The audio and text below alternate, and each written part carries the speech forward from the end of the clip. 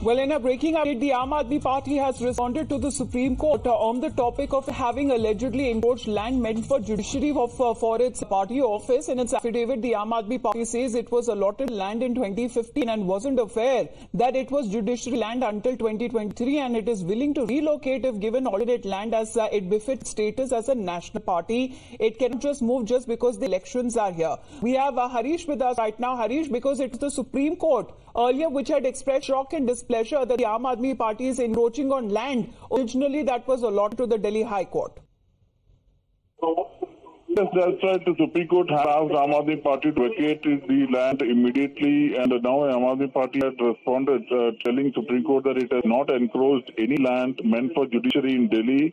Land was allotted to 2015.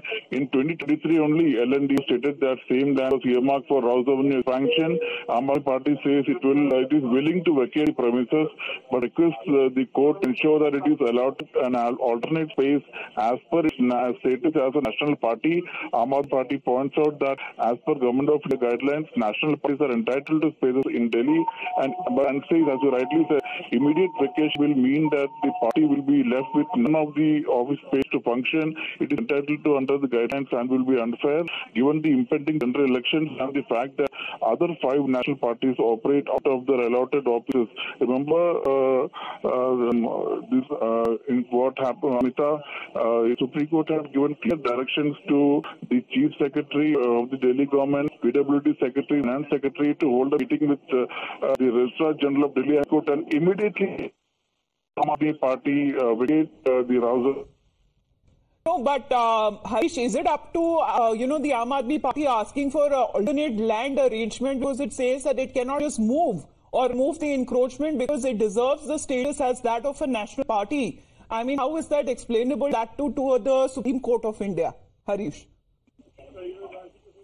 Yes, the detailed reading of the affidavit will mean that when the land was to be taken over, it was then stated by the 2023 that not just the vacant land that is adjacent to the Rouse Avenue complex, but a bituminous road and the office of Aam Aadmi Party existing said land are allotted to be for the construction. But there is no explanation forthcoming for why due diligence was not exercised by LNDO by examining the pre-existing status of the land and its vacancy.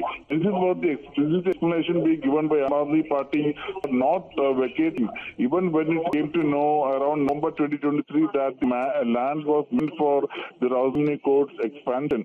Aam Aadmi Party says it is cognizance of the necessity of judicial infrastructure for the welfare of Delhi citizens and has no cavils about relocating its state unit office to an appropriate alternate space. Well, the land that has been with the Aam Aadmi Party since 2016 and the land and development officer, it is being said, was already informed about the process to allot another land to the political party that has also been under process. However, we get you the highlights on part of this affidavit that has been filed as a response from the Aam Aadmi Party. All right. Thank you very much, Harish. With that, it's wrap on this edition of the Morning News Up.